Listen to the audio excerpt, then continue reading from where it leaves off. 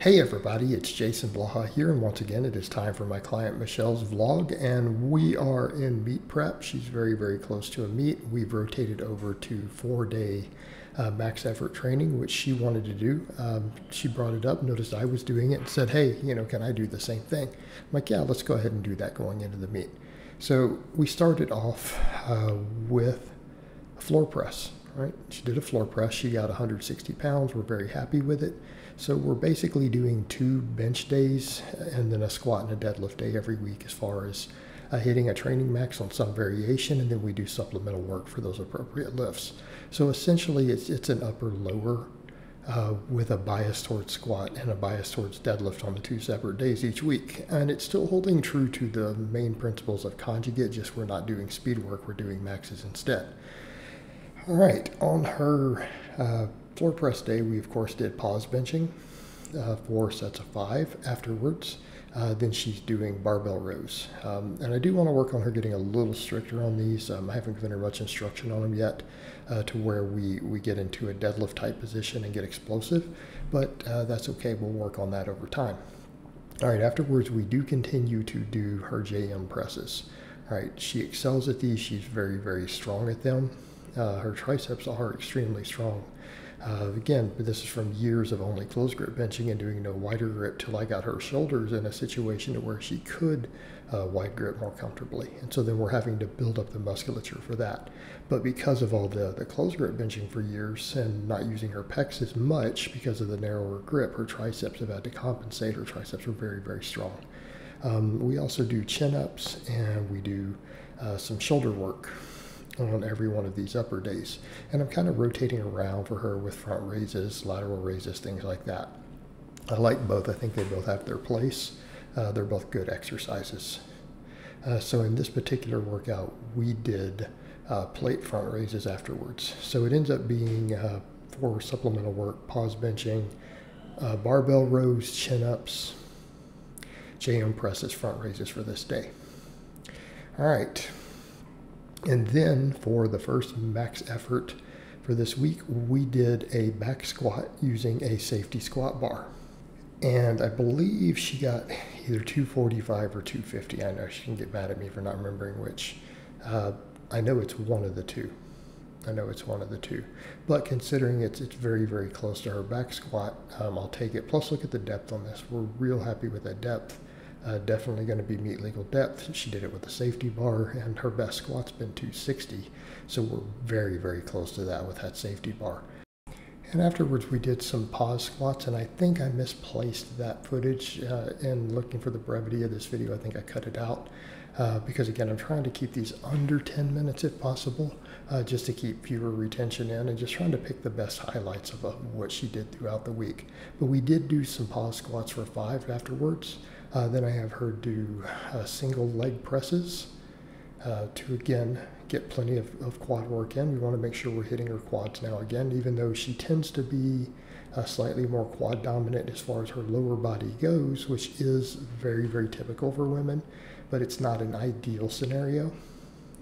It's one reason I do tend to keep most of my girls a little more posterior focused when we're coaching them, just in terms of muscle balance. And it just has to do with the way women carry themselves and the way it develops their musculature. So again, that can also cause some knee injuries and stuff over time. So just be aware of that, by the way, coaches, when it comes to your lady lifters. Just be aware you may need to keep their training slightly more posterior chain dominant, just from a muscle balance and an injury prevention perspective. But that's exactly what we're doing here. We, of course, always finish up for her with glute ham raises and reverse hyperextensions. So I end all of her lower body workouts that way, even if I trim the footage out. Just be aware those 2 exercises are always there for her. We don't skip those on lower days. Okay, she needs them. So again, they address her weak links, because historically for her, hamstrings tend to limit her deadlifting. Her back is very strong. So usually her hamstrings tend to be the weak link on her ability to deadlift a max. All right, so then we did a pause bench for the second bench press workout. Got a good pause. Look at that nice 3 count pause, which is what I wanted. Drove it up 160. So 160 with a 3-second pause, which is what we wanted her to do. which means that's a real good second attempt because that went up super clean. I'm very confident that she can open and then go to 160 for a second attempt and then try to PR for a third coming up for her meet. All right, then of course we do rep work on the pause bench, right? Taking those nice solid pauses, doing 3 sets of 5. So again, something I want her to work on there. And we'll eventually, after the meet's done, I may take these back over to some higher rep work to continue to develop her pectorals. Then we do barbell rows. And for those who don't know the difference, again, a barbell row is done off the floor. People often call it a pin lay row. Much, much cleaner this time.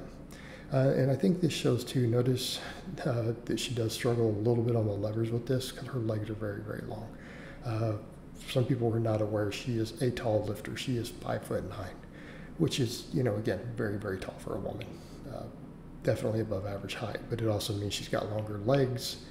So it tends to put her into those positions when it comes to rowing that aren't always ideal. But it's good to practice getting tight into those positions because it will also help with her deadlift. And again, her not compensating for the hamstring so much if we can get practice setting up better there. So I like the rows off the floor as a teaching tool for the deadlift. And then of course we do the similar work again, all the same back work, chin-ups, JM presses. I'm throwing the footage into those again just because she's super strong at those. Not that she's not good at chin-ups, I think the JM presses are more impressive because a lot of my male lifters and clients, they see her vlogs and the JM presses and they've commented on it. Some of them are just like, holy shit. All right, then for shoulders on this day, we do some lateral raises, okay? Just to, again, make sure we're getting additional shoulder development. We're getting a lot of benching, a lot of pulling, but we do want to throw a little bit of shoulders in for her to, again, keep them growing.